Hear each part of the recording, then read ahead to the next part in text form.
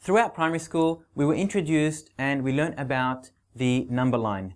And we realized that the number line ended at 0. However, in high school, we're going to notice that the number line does not end at 0. It actually extends, and to the left-hand side of the number line, we have what we call directed or negative numbers. Now, these numbers actually have a value smaller than 0, so they are pretty small in value. Now, let's look at the number line here. It's an example of how the number line is, and as you can see, we have straight in the middle the number 0.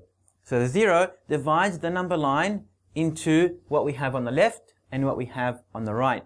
On the right we have the positives, and on the left we have the negatives.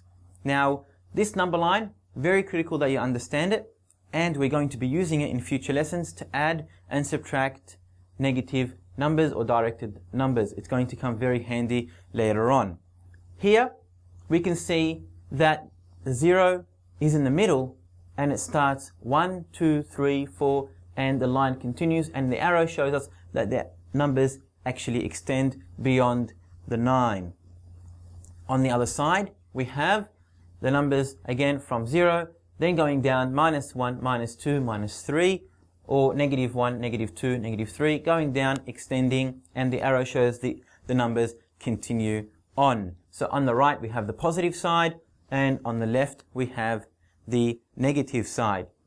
At times you're going to be asked to graph or plot the points on a number line. Let's see how we do that.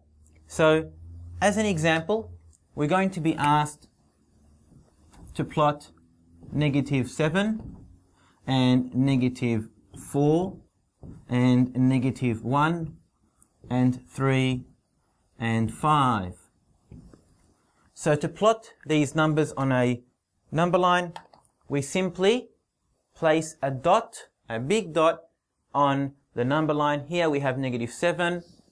We plot the point by putting a dot on the -7. On the -4, there we go. On the -1, there we go. On the 3,